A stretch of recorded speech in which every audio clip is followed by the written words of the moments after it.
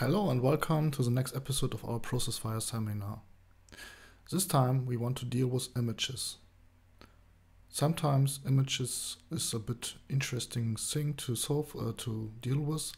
Let's see what the problem is here right now. Actually we just have our placeholder pictures, but when we did the language thing, we have also introduced language dependent images. So here we have a placeholder picture, and if we change the language to English, we can see here is a way bigger image, and also on the detail page the image is much too big. This doesn't look nice. So let's see how we can deal with this problem. Let's go back to this overview page. This should be page, and here we have our image. So we can change it here, for example, with height 200, width to, let's do it for a bit better. Let's say here is this 500, no, the width will be 500, and the height, let's say 300. Okay, this looks a bit better. We can also change it to a bit more width. Let's say it's 700. Okay, let's do it 900, and the height will be, let's say 500. Okay, problem solved. No, not really. Let's dive a bit more into this. It's not really responsive, and it's looking awful. So what else could we do? We could maybe do it with a class. Let's check the image fluid class from Bootstrap, what it can do for us. Oh yes, now the ratio is much better. So now problem solved. We are done with this problem. So we can change back the language to German and its placeholder picture, and here we have a nice picture. But no, not so much.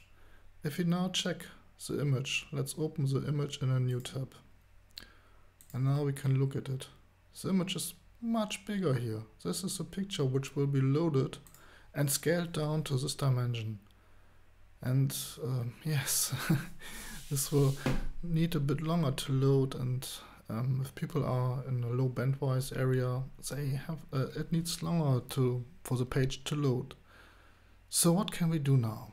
Okay, ProcessWire does have also functions to deal with image. So here we are having the images, and we can also resize the image. For example, we can resize this to 100 to 100 or whatever. So let's check how we can do this here. We will remove this class, and here we can now say size, and we have set 900 and let's say 500, and then we will get the URL. So this function will take the image, it will resize the image to this particular sizes, and then we will give them back the URL of this resized image. Let's check if this is true. It took a bit longer to load because the new image had to be built. So let's check this, how big it is. So as we can see now, it is 900. You can see it here in the URL. The image size is 900 by 500. You can also see it if you scroll here over this place. If you point your mouse pointer here, then you can see that the image is 900 by 500 pixel. Okay, crazy cool. But isn't there any better way to deal with this? This is very rudimentary. Maybe ProcessWire can offer us some more interesting ways to do this. Oh, here are options. Yes. So for example, we can say we need a cropping. So it will use the north, the top center, in the middle top of the image. Or we can say northeast, which will be the top right, west, center, east, and so on and so on. All of this is possible. Or we can do target regions and other things. And we can also say the quality and the upscaling and. There are many things possible. Or we can say we want to have a size and we want the one who is uploading the image to decide which part of the image he wants to use. So how can we do this? For this, ProcessWire is having a third-party module. And this module is called Cropbale Image version 3. So with this we can give the crop a name. We can say it has a particular height and width, and then we will get this back within our website. So we have to take a note about the class name. Then we have to go to our ProcessWire. We go to modules, site, add new. Now we are getting here add module from directory. This will give us a module from the modules directory of ProcessWire. Here we say get module info. And now it is telling us, okay, this is this particular module. Ensure that you trust the source of the zip file above before continuing. Okay, I'm trusting it. Download. Install now. Okay, done. So now that it will work, I will show you how to do this. We are having here our block image. We have the block image English and the block image. So for both fields we have to do the very same. What has to be done? Let's go to our fields. Here we have our block image. And the block image field is the type image. So this has to be changed to Cropbale Image. After you have done this, hit the save button. You have to confirm that you want to change the field type, you want to keep the field settings, and then you hit again submit. Okay, next up we go to the details. If you scroll down, you can't see anything new here. So just hit save again. Now scroll down again. Okay, as always, I was in the wrong tab. Anyway, you have to go to the input tab, and then you see here crop settings. So with this we will do block listing, and now we will have the size of 900, 500.